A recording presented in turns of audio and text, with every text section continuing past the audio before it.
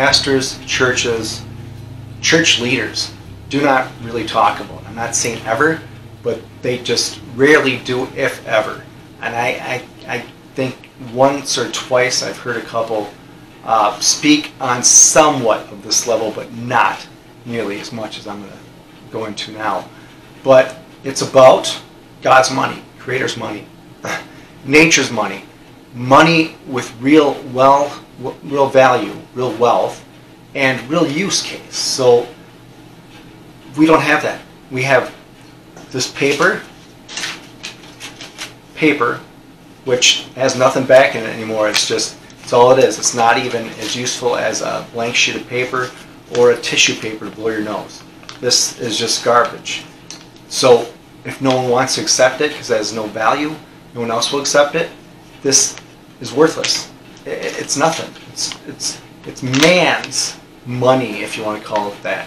It's fiat currency. That's all it is. It's just garbage. Not like this. Unlike this.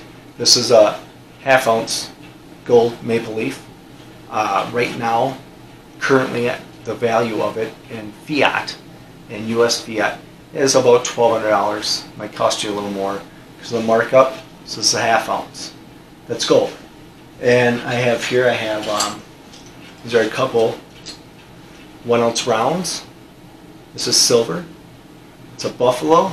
It's a back. And this is an Aztec. And they're just generic rounds, which means these are basically what the average going price is for silver plus a few dollar markup for the dealer, so they can make money and make a living. So right now, today, like I said, that gold is about $1,400, right around there. Today, this would cost you at a dealer probably $33, $34, maybe $35 at the most for 1 ounce.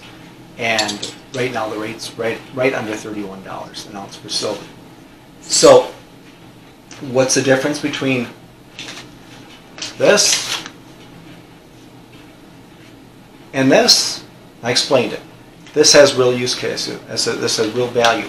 If no one wants to accept it for money, for barter, you can go elsewhere. You can go elsewhere around the world. You can go elsewhere around the country. Doesn't matter, because this has real use case. This is silver. Silver is used in electronics. Silver is used in solar panels. Silver is used in vehicles, in computers, in automated, autonomous vehicles. Silver is used everywhere. It's a great conductor. Same with gold, like you have there, that half ounce. Same with gold, this half ounce. This is used too. It has real use case. Besides just jewelry, it is, but it's just so expensive to use for electric, for whatever else the case is. So that's why it's not used that much in industry as much as silver is. But they both have real use case. If they're not accepted as a money, which they always will be all over the world, they're going to be. There's no way they're not. They have that. They have real use case. They have real value to them. Unlike this paper, garbage, or the digits that they're trying to sell, trying to push off. CBDCs, central bank digital currencies, these invisible things that you don't see. You go on your account and says you have so much in there, you have $100, and whatever you want to call it, in your checking account, in your savings account, in your account, $100, and that's what you have. So technically it would be 5 of these, that would be $100, or they're taking this away. So now you don't even have the paper, this crappy paper. Now it's just digits, it's invisible. You have no power to it. This can be erased by the touch of a button, click of a button, click of a mouse, gone, evaporated. That's it. They have no value to them whatsoever. You don't see them, you can't touch them, you can't hold them, you can't feel them. They have no real case, like I've said. This you can touch, feel, hold. This here is a 1 ounce silver.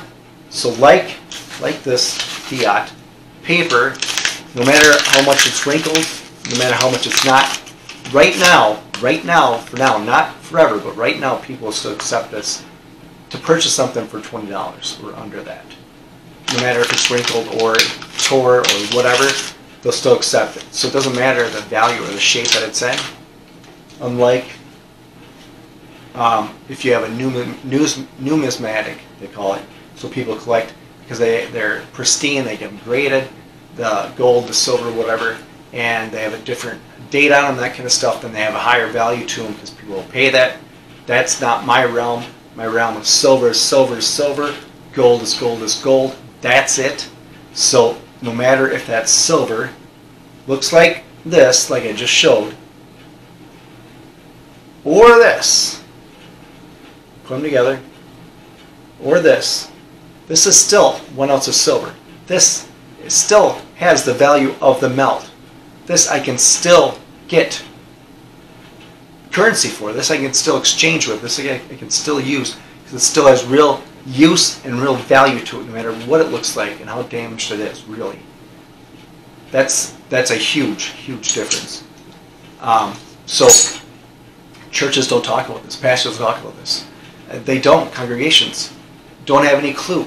Congregations don't have much of a clue because I'm guessing why the pastors don't have much of a clue is because of most society has been and is being kept indoctrinated, brainwashed from using real wealth, real money of real value, a real use case, God's money, if you want to call it that, the Creator's money. They don't use that. They don't see that has real value. It's outside of their realm of thinking because it's been taken out. It hasn't been taught. They haven't learned it. They've learned the exact opposite. They've learned that this paper with ink on it that the central bank prints has real value, and then pretty soon this is going away, and then those digits that you go on the computer to look at, those have real value, and they have no idea what this is, really. I mean, you tell them it's silver, but they have no idea the value of it, that kind of stuff.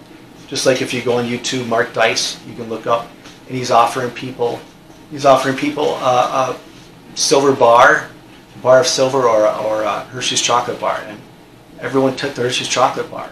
That's how indoctrinated and unaware people are.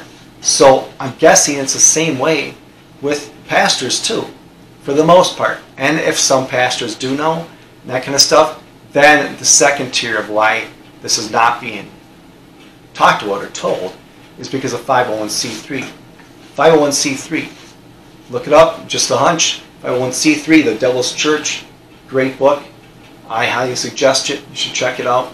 But that is no longer the church. Churches are not their own entity. They're not their own deal. They are, I guess they're talking or they're working for a master. And the master is government. And that's the 501c3 chains. That's the handcuffs.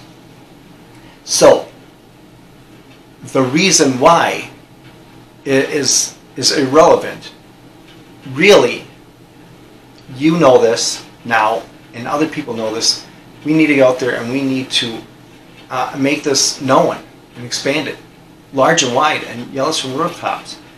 Because if we can get pastors, we can get church leaders, we can get people that lead those churches, like I said, to start talking about this, and start teaching about this. Think of how many people go to church or watch pastors online or listens to pastors or know pastors, and if pastors are talking about this or church leaders are talking about this kind of stuff, then that congregation will become powerful. They'll know, and no matter how much the pastor knows, as long as the pastor or the leader's talking about there'll be some people in the congregation or some people on the audience saying, hey, I'm going to look into this deeper, I'm going to find out more. From there, they can learn a wealth of knowledge and learn where we were and where we are and how we have to make this right to live free and not under the thumb or the boot of the government, which it's just gotten worse and worse. But as of now, pastors, leaders of churches, that I've heard mainly talk about, well, we need money here, we need funds for our church, we need this and that, and then you need to save your fiat. You need to be invested in stocks and bonds, mutual funds, your 401k, your IRA, retirement, all these other programs that are made up under the fiat currency. They talk about that stuff, but not about God's money, the Creator's money, not about real wealth, real big. Pastors are not talking about that, like I said, or church leaders. But beyond that, beyond just the money aspect, the God's money, the Creator's money, the nature's money, gold and silver, real use case to use for barter, trade, that kind of stuff, use as a money. I haven't really talked to, or heard them talk about preparing. Preparing, what does that mean? Well, preparing yourself and your family. Learn how to grow. I mean, grow in pots if you don't have the room. Learn how to grow a garden. Learn about animals. Learn how to hunt. Learn how to fish, that kind of stuff. Learn how to do stuff with your hands. Learn how to do construction or home improvement kind of stuff or mechanic kind of stuff. I have never heard them talk about that either. And I think that's a huge thing, because then that's self-sufficiency. That is starting to live on your own and away from the need of any government, any help from the booth that's on your head. And I also have not heard them talk about helping the community. Now hold on.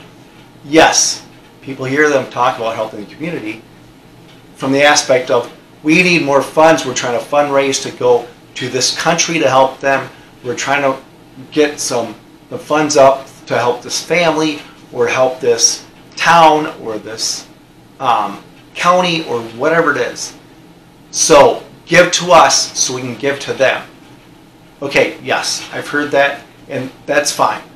But what I really haven't heard is, okay, we're doing this as a church, if you can help, it would be great, but also you should be doing this same thing on your own. Your family should be doing this kind of stuff on your own without us, because you can do this, and if you want our help, come knock on the church's door or call us and say, hey, we could use a hand because we are helping these neighbors, or we're doing this, or we're doing this housework on this elderly family's home, or this family's home that, you know, they're lost their jobs and they need work on their house, they need work on their vehicles. So we're doing that as community.